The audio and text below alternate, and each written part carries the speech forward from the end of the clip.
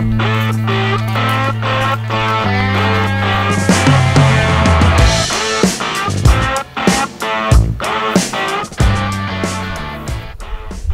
cut. Yep, cut. Sorry, you didn't hear me. This here, my friends, is the Zhiyun Crane 4. Now this one is the brand new gimbal, obviously by Zhiyun, and this is the rig that I threw on top of it. Look at it, monitor, V-mount battery, full cage. This thing is heavy. We're gonna be weighing this as well, see what it weighs. So we're gonna be talking about the pros, the cons, and all the things that you get from this gimbal. And obviously, is it worth your money? So let's get into the video. So the Crane 4 is the newest gimbal by Zhiyun. It has a 10-watt fill light, which goes from 2700 Kelvin to 5500 Kelvin. It has your standard landscape mounting or quick portrait mode mounting options.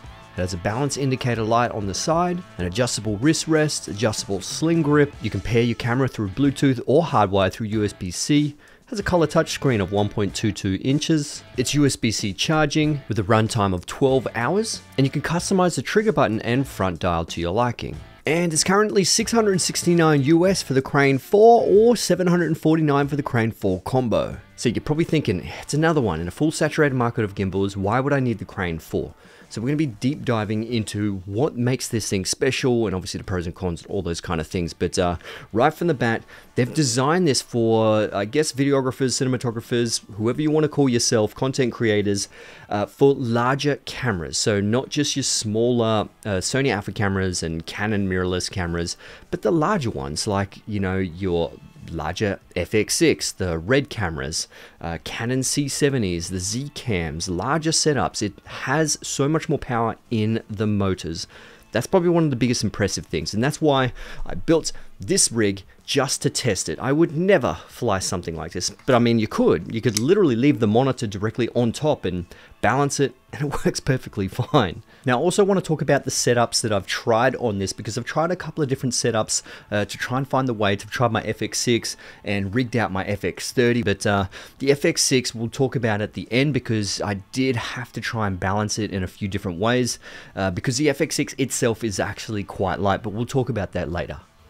So, check this out.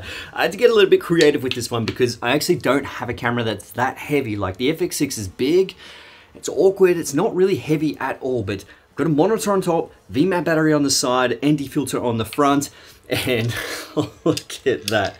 It handles the weight absolutely no problems.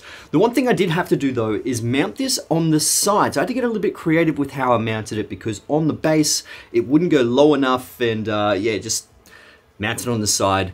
I think that's probably one of the great things about this, is that you do have that versatility when it comes to mounting this, and there's a few different ways and options that you can mount this. You just got to get creative. But the weight, it handles it perfectly fine, but my arms are burning utilizing this. I think the great thing about that is that palm rest. It definitely does take a lot of the weight, but still, man, you get a forearm burn. I would not like to use that all day, that's for sure. Put it in here. 3.36 kilos. I'll show you guys. Take this. There we go. One of the standout features that comes with a lot of the Zhiyun newest gimbals is that little light on the front. Now this is a 10-watt light. It goes from, I think, 2700 Kelvin to 5500 Kelvin in temperature. And you know, it's relatively strong. It's not bad for a little bit of a fill light, an eye catch light, but you know, it does get the job done. Depends on what you actually need it for. Now, also talking about the design, it does have this telescopic handle on the side here, which you can obviously attach or detach, and it does come with that combo kit. Now, the great thing is you can adjust the length, you know, make it longer, shorter, and swivel it, so there is a little bit of adjustability to suit your shooting style. Now they do have that 1.22 inch touchscreen, which is color, which is a nice touch. It doesn't have to be color, but it is nice and bright, and you can actually use it during the day. It's perfectly fine. Touchscreen is very responsive. It's just how it should be, essentially. And it just allows you to go through the functions and menus a little bit easier than, you know, obviously pressing physical buttons. Now this gimbal does seem to have a little more features than some others. It's got panorama mode, which you can pretty much do a 3x3 or a full 180-degree panorama, or you can even customize it as well. You've got your time-lapse mode or your motion lapse, which you can pretty much just make a moving time lapse, or V mode, which essentially is just like an automatic vortex mode. Now, one thing to note as well is that with their recent gimbals, you can't actually take the batteries out, whereas the Crane 3S, you could actually take the batteries out and recharge, which personally, I didn't like, because the gimbal's going to last, this one is rated up to 12 hours, so you shouldn't really need to recharge it during a shoot unless you've got a ridiculously long shoot and you're literally leaving this on the whole day. So 12 hours should be absolutely plenty. Plus, the great thing is that this is a USB-C cord, so if you do want to power it, just power it with an external source, you know, plug it directly in and you can actually charge it. Now, they did actually add this indicator light right here. So this is essentially what's called a balance indicator light. So it'll actually tell you when it's not balanced, comes up with a red light, but doesn't work on one. And they actually emailed me. They're like, okay, yours doesn't work. It would need to be updated, but you can't update yours. So that sucks. I can't update mine. It doesn't work, but apparently if it is out of balance, the red light will pop up. And also you can go into the touchscreen and see the balance and literally see which axis is out of balance and then rebalance it and reconfigure it. And you obviously don't want to be utilizing the gimbal when it's out of balance because it will be overworking the motors, even though the motors seem very strong on this one.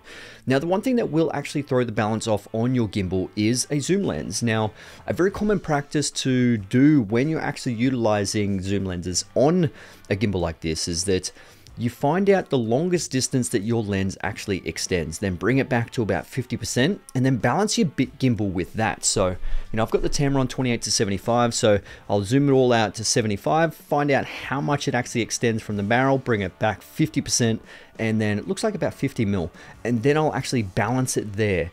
And you're obviously going to get better longevity out of your gimbals if you're not overworking your motors all the time when it's, you know, out of balance. So when it comes to stability out of all these gimbals, I mean, they're all going to be relatively the same in terms of the algorithm, in terms of, you know, getting steady footage. You should be able to get extremely steady footage with pretty much any gimbal, especially if it is a good quality gimbal. And this is a good quality gimbal. But one thing you do need to go into is into the settings where it says parameter settings. And essentially you're going to be just sort of adjusting the speed of your deadband, joystick speed, follow speed, how smooth you actually want it. And you can pretty much adjust the motor torque as well. So if you've got a really heavy setup, you could put it onto high torque and essentially it's not going to give you any sort of weird bouncing motions or weird vibrations. You do need to do this before every time you have a brand new setup on this.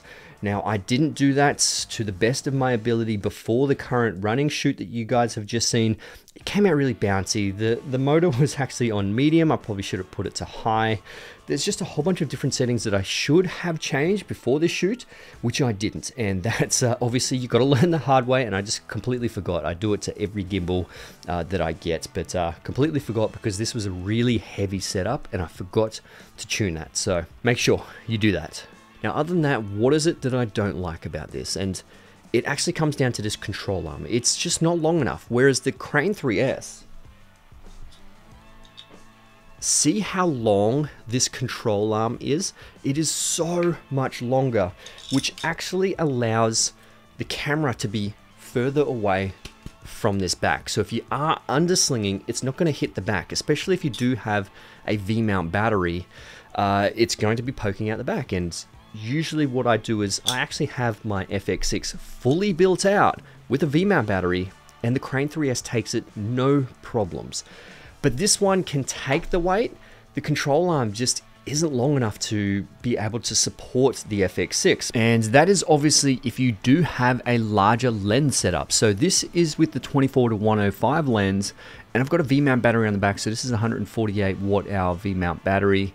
And it just doesn't fit because the V-mount battery hits. Even if I put a smaller 98 watt hour V-mount battery on the back, it will still hit. But if anything, that's probably too light, which would mean I would have to actually go even further back. So the FX6 is just such a very strange setup. You would have to use its standard Sony battery and then just really mount it as far back as physically possible. Now the last one is a gripe that I have with a lot of gimbals, and I don't like it. These arms are both metal. So when you grind metal against metal, it physically is really hard to make minor adjustments when you're sliding these rails. Like, listen to that grind.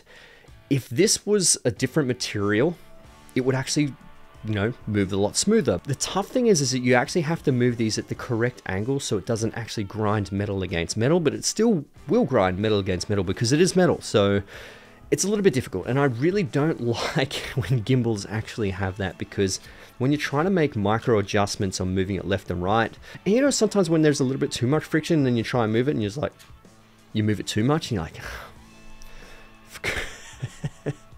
it would really get annoying if, you know, after a while, but it is what it is. You could just spray a little bit of solution on there if you really wanted to. But I mean, it's not too bad. Another, I think, gimbal I think it was the Fayutech, one of the larger Fayutech ones. It was so annoying. It's really difficult to use because it was literally just so hard to adjust. So overall, I really commend Zhiyun for actually making a gimbal like this, because it can handle those bigger cameras, and a lot of people are investing in, you know, the Red Komodo and the Komodo X and Z cams, and cameras are getting bigger, and people, you know, weirdly enough, like having their smaller alpha cameras and cinema cameras to be, you know, rigged out. So it is a cool feature that you can actually rig them out and leave them on a gimbal like this. So well done, Zhiyun, for that. So anyway, my friends, I hope you enjoyed this video, and if you did, give it a thumbs up. That would be amazing. Subscribe to my channel if you haven't already, and obviously I'll put the link in the description below if you do want to check this gimbal out. Other than that, thanks for watching. I'll see you guys in the next one. All right, let's get it.